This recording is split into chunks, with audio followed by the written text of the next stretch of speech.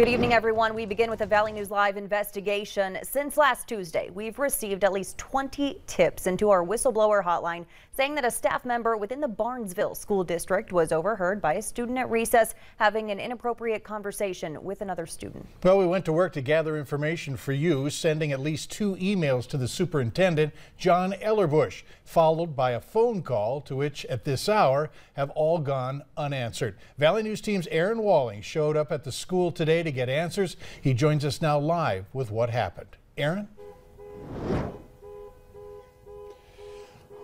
Hi, Mike and Stacy. I am outside the school now, and I walked up to the front door and was greeted by Mr. Ellerbush, who did not want to appear on camera and chose to record the interview himself.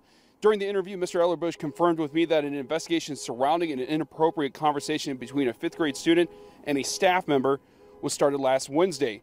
Mr. Ellerbush says the investigation lasted 2 days, in which they interviewed all parties involved. Mr. Ellerbush told me after 2 days of investigating, they made the decision to close the case and not discipline the staff member.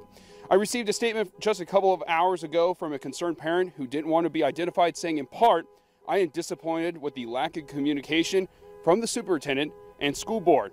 Today, Mr. Ellerbush told me that the parents of the students involved were informed of the school's decision not to discipline the staff member this past Monday. Mike, Stacy.